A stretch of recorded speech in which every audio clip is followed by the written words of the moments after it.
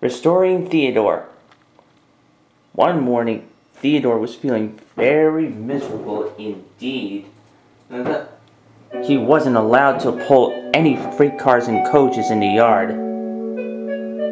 Why do I have to have boiler ache?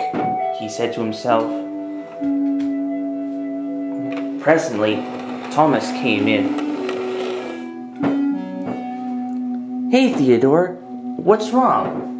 Oh, Thomas, it's horrible. I am not allowed to pull trains. I've still got my boiler ache. And Sir Topham Hatt didn't have the time to prepare me.